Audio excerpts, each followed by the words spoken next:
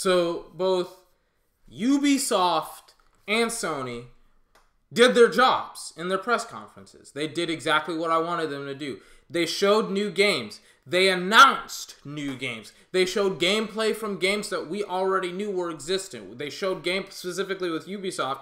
They showed gameplay of Assassin's Creed Origins. They showed gameplay of the new Rabbids game. They showed a new game that they're working on called Skull and Bones, and they showed how that works and how it's pretty much an adaptation of the ship-based combat that was announced, not announced, but used in both Assassin's Creed 3, and then worked on and better improved in Assassin's Creed Black Flag.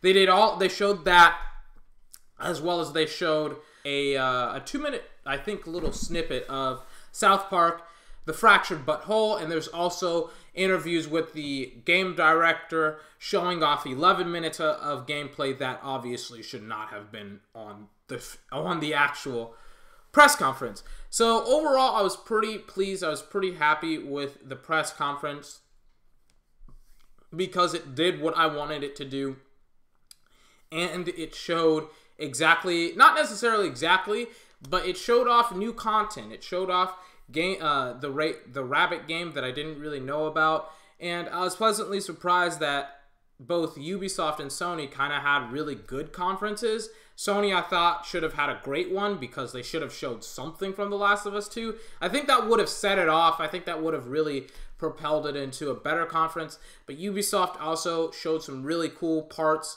or really cool gameplay, especially like Shigeru Miyamoto was at the Ubisoft press conference. Ladies and gentlemen, Miyamoto-san. Take a picture.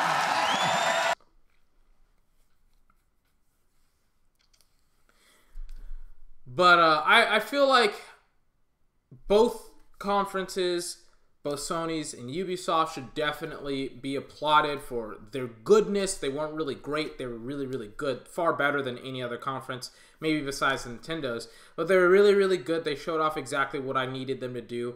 And they didn't really try and do anything flashy and try and finesse me. But all in all, I was pleasantly surprised with both conferences. And I've learned some things about some video games that I really wanted to know about. This has been 24. Remember to like, comment, favorite, and subscribe for more. I will again be streaming at 2 o'clock on Friday. My first stream ever. I'm pretty excited for it. I hope you are as well, because I've been telling you for months. I've been telling you since at least last month. I was like, I'm gonna stream in like a month. It's been a month. I'm still tweaking some things. I will stream on Friday. Look forward to that. I will be streaming also on the weekend, but it won't be as long as it will be on Friday. It will probably be only 2 hours on the weekend. I will have my Twitch channel for you to go to later on, probably tomorrow or Friday, where I probably will release a video early or not at all. But until Friday, until Thursday, where I will be talking about my favorite game at E3, have a fantastic day.